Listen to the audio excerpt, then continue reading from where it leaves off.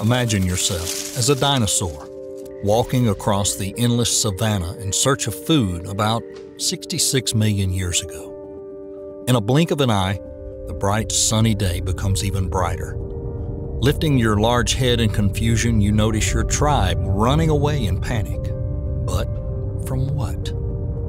A rock measuring 6 miles across, which will only be named by ape descendants 66 million years later, falls on your home. In a split second, everything you've ever known disappears. Literally. Everything in the 900-mile radius turned to dust. Just like you, your species, and the entire savanna. What can we say? That was a bad day. But life goes on, right? How did such catastrophic events define the course of evolution and life on Earth? How was life preserved? And what did it become after the dinosaurs?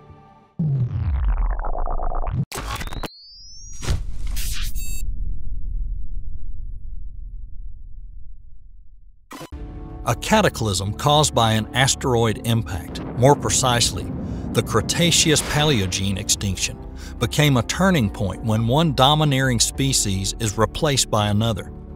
Because death is always the beginning of a new life for someone or something else. But what took place of the giant reptiles first? This is where we come across our first pitfall, faced by everyone who took interest in the fate of dinosaurs. Many people think that the asteroid crash resulted in all dinosaurs becoming extinct within 1 or 2 days after the impact. But that's far from the truth. The species that were outside of the 900-mile zone of instant destruction had to face challenges. Huge tsunamis reaching 300 feet in height, endless forest fires caused by the flow of scorching hot air, and trillions of tons of earth and rock launched into the atmosphere, making the planet practically uninhabitable. But the actual extinction is a very long process. At first, the planet was launched into almost complete darkness. Trillions of tons of dust and soot lifted into the atmosphere, shielded the planet from sunlight for literal years. Furthermore, research indicated that the first 600 to 700 days after the impact, the dust concentration was so great the sky was entirely covered. An eternal night of sorts, except without the moon or stars.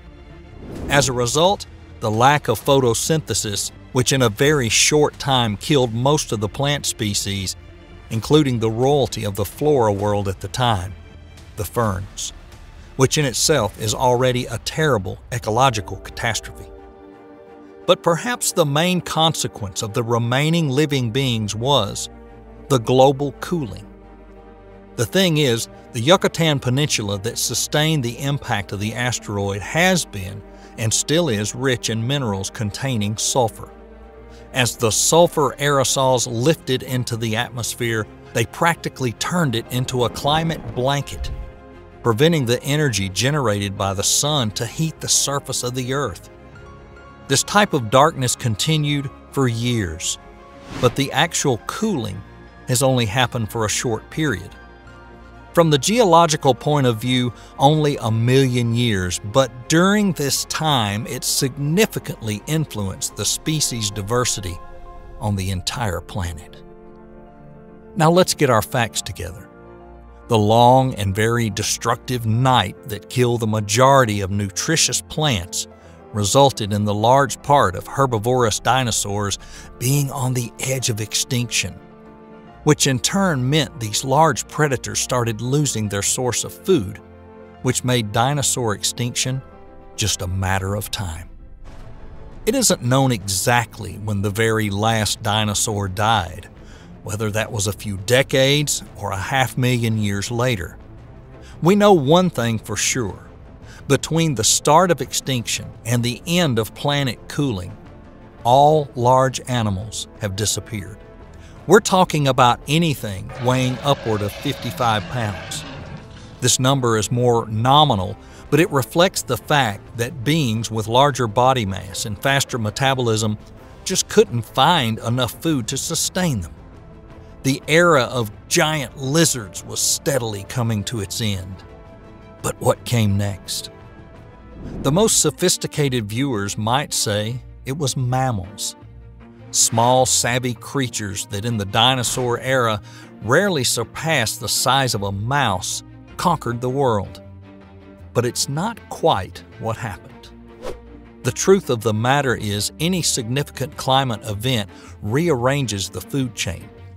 However, the unbearable living conditions and the absence of available food resulted in surviving organisms forming isolated enclaves where life slowly developed and evolved on a relatively small scale. This way, the space at the top of the food chain remained vacant after the fall of the dinosaurs for the next 15 million years. That's how long it took for the planet's ecosystem to restore and enable larger creatures, including mammals, to exist. Only after some time, when significant areas of Earth have changed from dense jungle to sparse forest, life out in the open contributed to mammals increasing in size. Before that, all of our mammal ancestors were small, omnivorous beings, something between rodents and lizards. We deliberately highlighted their omnivorous diet. It was one of the key factors that resulted in their effective survival. It's worth noting that the first therapsids, which was the name given to the first proto-mammals, didn't come to existence after the dinosaurs, or even at the dawn of their existence. Formerly, they branched off the Paleogene species, which was a common ancestor of mammals and dinosaurs 272 million years ago. This is what our common ancestor looked like, by the way, which over time evolved into something much more familiar. For millions of years, mammals were at the bottom of the food chain, becoming prey to larger and more aggressive tetrapods, the dinosaurs. However, the asteroid made some changes over the next few million years, and slowly but surely mammals filled the vacant population niches, predominantly on the ground and next to large bodies of water. Only a few managed to get established in the air or in the deep water. But why? Up there, animals had their own special struggle for a place under the sun. It's particularly telling that the sky is the only environment where the only direct relatives of dinosaurs known as Maniraptorus has survived. A small number of them managed to survive, and over the next 15 million years, produced the offspring resembling modern birds. That might strike you as odd. A pigeon or a penguin didn't look very similar to a T-Rex, but the connection is there, right down to the bone structure. When the extinction occurred, the traits developed by birds over millions of years became the deciding factor in their survival. Entire groups of avians, including the toothed birds known as the enantiorniths, became extinct. It's unlikely that only one trait decided their fate, and yet survival in a mass extinction event often relies on luck, and the beak was like an ace for some birds. By the end of the Cretaceous period, birds with a beak had a more diverse diet than their toothed counterparts. These birds didn't focus on insects or other live prey, which enabled them to harvest seeds and nuts. When the animal world has significantly reduced in size because of the extinction event, this type of food allows the beak birds to survive the hard times. What's funny is that today the closest direct relative of the dinosaurs, that's the creature that underwent the least change on the chromosome level, and that's a chicken. So if you want to have a short tour into the fauna of the Cretaceous period and observe the way real dinosaurs used to act, take a look at the nearest chicken coop. But if you want to know what the first birds looked like, you should take a trip to the Amazon rainforest. The only living representative of one of the oldest avian species that originated 64 million years ago is the Hoatzin bird. If you take a close look at this incredible bird, you'll see the resemblance between a Hoatzin and the reconstructed model of a semi-bird, semi-reptile creature, created based on excavated bones. Young Hoatzin birds have an interesting vestige inherited from the proto-birds, namely the two claws on the bones supporting their flight feathers, kind of like hands. If the baby bird falls out of the nest, which is a common cause of death for a young bird, the Hoatzin offspring can use the claw to get to safety. The mass extinction affected the deep blue seas too. Down there, the extinction created vacancy for the unique species niches. The world's oceans experienced their own revolution, where the monstrous mosasaurs and megalodons were replaced by fish. More precisely, ray fin fishes or actinopharygi, named for bony spines on their fins arranged like rays of light. Again, the ability to quickly adapt to the new situation played its part, just as it did with the protobirds. Today, the ray fin fish make up over 95% of all fish species known to science. The fish were gradually taking over the sea just as the mammals took over the land after dinosaurs went extinct. Scientists quote the disappearance of the majority of the ammonites as one of the main reasons for the successful population of ray fin fish. Ammonites are the relatives of the modern calamari, octopi, and other cephalopods. They were a very prolific species and insatiable customers of tiny plankton, which was the main food supply of regular fish. In a way, they presented as much danger to the fish as giant water reptiles. The sequence of events that triggered their extinction is very simple, not unlike what happened on land. Due to the absence of photosynthesis, the large number of phytoplankton, which feeds the regular zooplankton, had died. And without it, supporting the voracious population of ammonites was simply impossible. It is interesting that when studying the fossils from that time period, the scientists discovered that the population of ancient cartilaginous fish, which includes species like sharks and rays, didn't suffer a significant reduction in size. We can't know for sure, but it appears that the sharks did not pose a serious danger to the ray fin fish, which allowed the latter to fill almost all the vacant niches. Perhaps it's due to its relatively small population size. Whatever it was, this baby boom in the population of ray fin fish was so significant, it became known as the new era of fish. Why new? Because at one point, the water-dwelling dinosaurs already took this title from the sharks. The first fish era took place during the Devonian period, which lasted from 417 to 354 million years ago. This is when the first fish came to exist, including sharks and rays. This new era of fish lasted for at least the first 24 million years of the Cenozoic era, which followed the Cretaceous period. And after this, fish made space for certain mammals, such as whales and cachalots, that decided to venture into the water. To this day, ray fin fish are the most diverse water-dwelling vertebrates.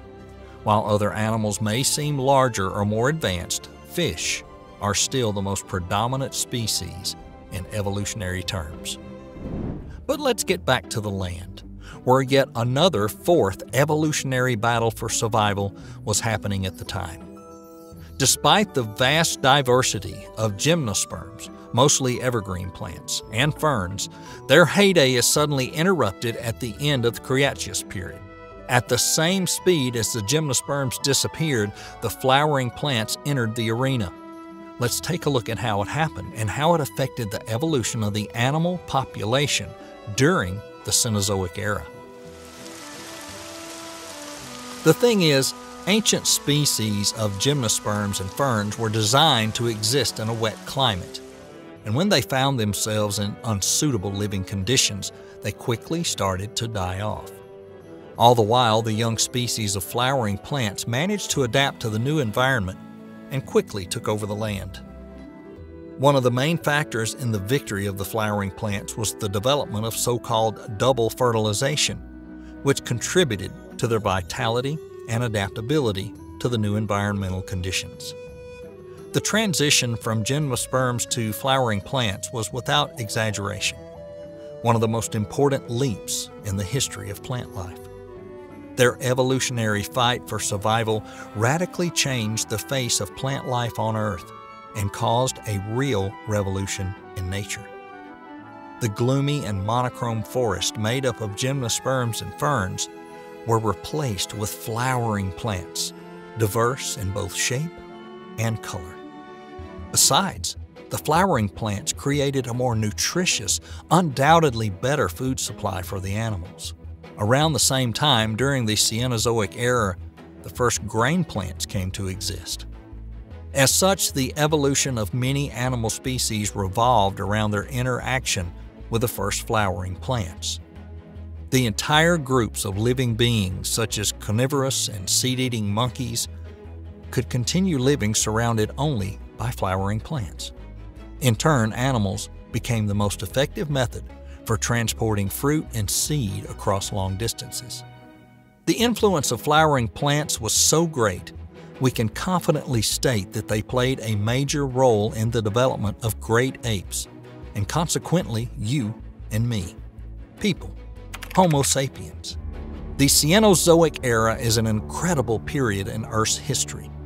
It was as if the crash of the asteroid destroyed a colorful puzzle where giant reptiles ruled the world. After breaking into a million pieces, the puzzles came back together but revealed an entirely new picture, where you can clearly see the remnants of the past.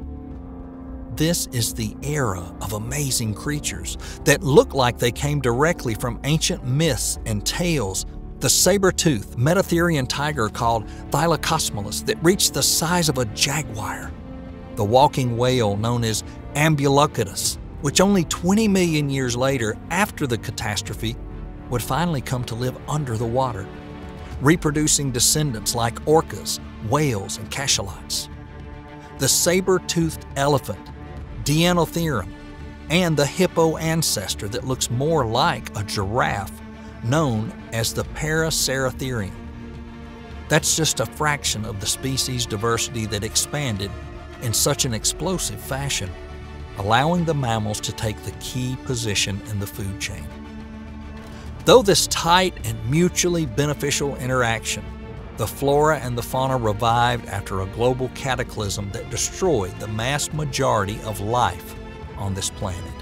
The Cenozoic era marked the end of existence for some species, gave way to others, more complex and diverse organisms, confirming yet again the cynical yet endlessly true theses that death is not the end, but the beginning of something new.